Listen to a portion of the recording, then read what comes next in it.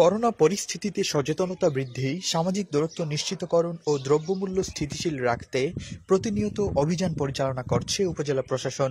থেমে নেই ত্রাণ বিতরণ কার্যক্রম। মাঠে থেকে করোনা মোকাবেলায় গুরুত্বপূর্ণ ভূমিকা রাখছে আইনশৃঙ্খলা বাহিনীর সদস্যরা। এদিকে ২২ মার্চ বুধবার জকিগঞ্জ উপজেলা জুড়ে অতিরিক্ত জেলা নির্বাহী ম্যাজিস্ট্রেট মাহবুবুর রহমানের নেতৃত্বে টহল অভিযান পরিচালনা করেছে সেনাবাহিনী। এ সময় বিভিন্ন বাজারে আইন অমান্যের দায়ে মোবাইল কোর্ট পরিচালনা করে একাধিক দোকানিকে জরিমানাও করেছেন তারা। বাইরে অপ্রয়োজনে বের হয় কিছু মোটরসাইকেল আরোহীকে অর্থদণ্ডও দেয়া হয়।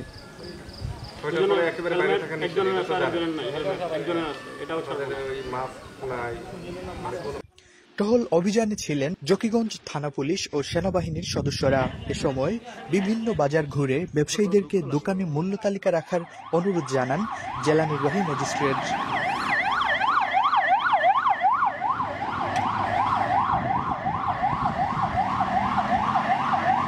সম্মানিত ব্যবসায়ীবৃন্দ, আপনাদের দৃষ্টি আকর্ষণ করছি, আপনারা একটি বিষয় খুব মনোযোগ দিয়ে শুনবেন।